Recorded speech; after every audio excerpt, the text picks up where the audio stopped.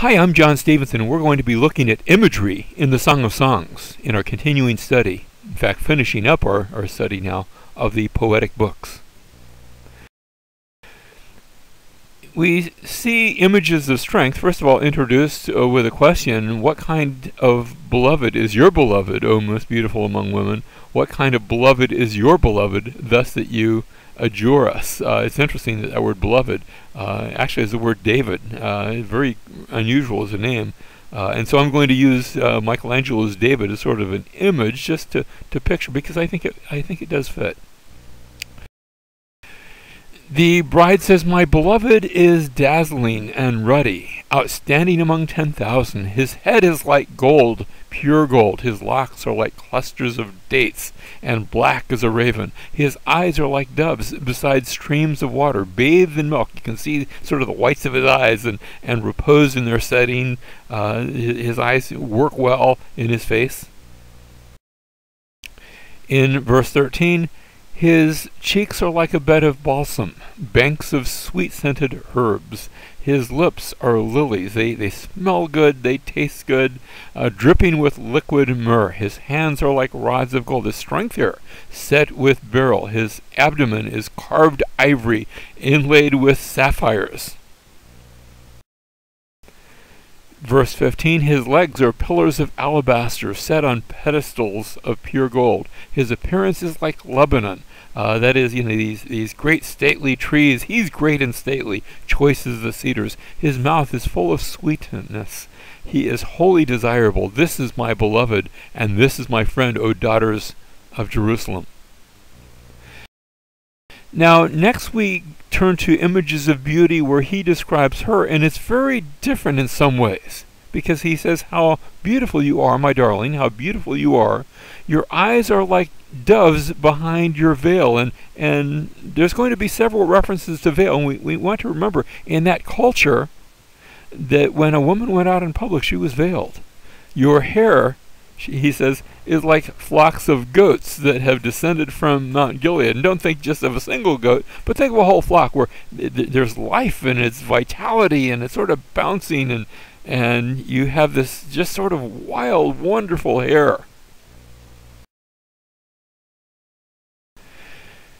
He goes on to say, "Your teeth are like a flock of newly shorn ewe lambs, which have come up from their washing, all of which bear twins, and not one among them has lost her young." No, you have all your teeth.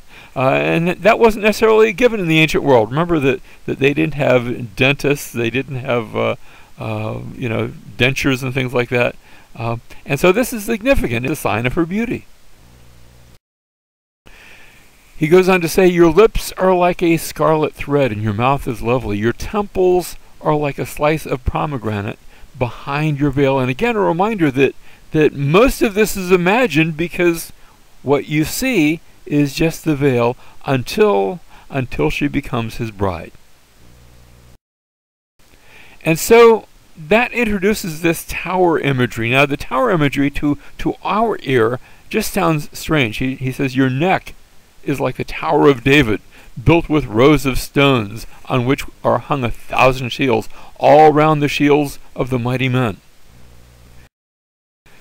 We get to chapter 7, verse 4. Again, he uses this tower imagery. "Your neck is like a tower of ivory. Your eyes like the pools in Heshbon by the gate of Bath Rabbin. Your nose is like the tower of Lebanon, which faces toward Damascus." And you say, well, that doesn't sound very pretty. Remember, she's like a city, and the veil acts as her walls, and no one is allowed to come in except her king, her lover. Only he gets to go beyond the veil and see the true beauty. Everyone else sees only the walls. This is seen, for example, when we get to chapter 8, verse 8. We have a little sister, and she has no breasts. What shall we say for our little sister on the day when she's spoken for? Well, if she's a wall, we will build on her a battlement of silver, but if she's a door, we will barricade her with planks of cedar. That is, she's not ready to be married, and so there comes a time when she has to take up that veil, and until she's ready to meet her husband. And he will be the one who passes beyond her door, as it were. Verse 10, I was a wall, she says, and my breasts were like towers. And then I became in his eyes as one who finds peace. He came within my walls and found delight and peace there. Now there's another section that oftentimes gives us confusion. That's chapter 8, verse 1, where she says to her husband, "Oh, that you were like a brother to me, who nursed at my mother's breast. If I found you outdoors, I would kiss you. No one would despise me either." And this reflects the custom of that day, where you did not engage in outward displays of affection with your husband. Yes, behind closed doors. Yes, when you were in the bridal chambers, you could do that sort of thing. But in public, you didn't hold hands. You didn't do any of that.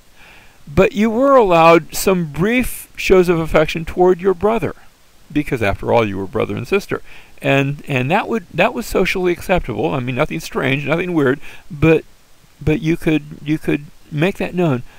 And she wishes she could do that with her husband.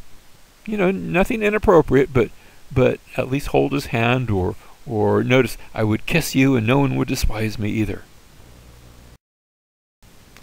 We get down to chapter 8, verse 6, and we read, "Put me like a seal over your heart, like a seal on your arm, for love is as," and this it comes out as a proverb, "for love is as strong as death, jealousy as severe as Sheol, its flashes are flashes of fire, the very flame of the Lord." Now that last line sounds like it's got the word Yahweh in it, but it's not. It's Shalav Ta Yah, and that last Yah part could be translated Yahweh. But for example, the NIV translates this a mighty flame, or King James translates this a most vehement flame. That is a striking, if you want to say a God-sized flame, sort of in that sense. That love is powerful. In fact, sometimes it's so powerful it can be described here as severe as the grave, as Sheol.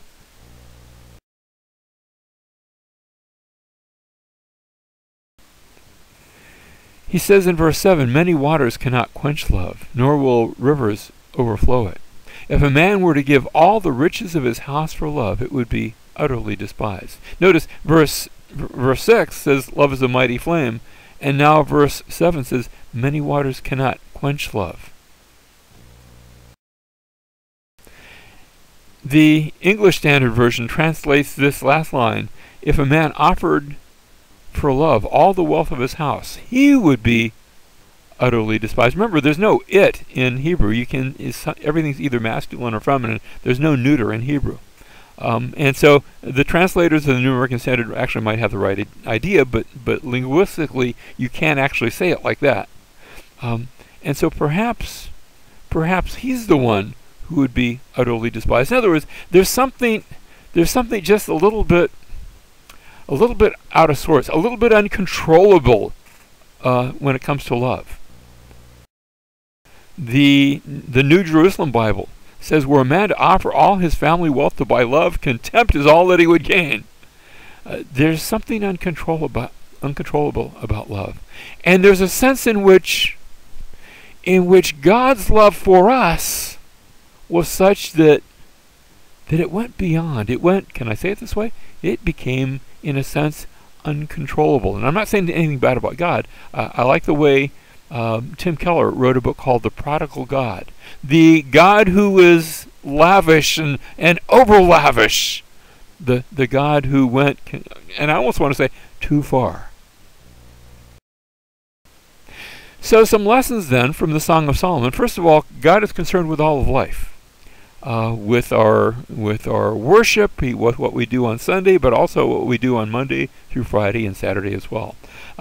God is concerned also with our sexuality. He created sexuality. And all of life reflects our relationship with God. That's why we could look at the Song of Songs and we could see analogies and we could see pictures of our relationship with Christ. Because the scriptures contain love songs, and I think that's a delight, that God speaks to us of love. And we're part of a sacred romance. That romance started, it started before time began, and it reached through all eternity to touch our hearts and souls.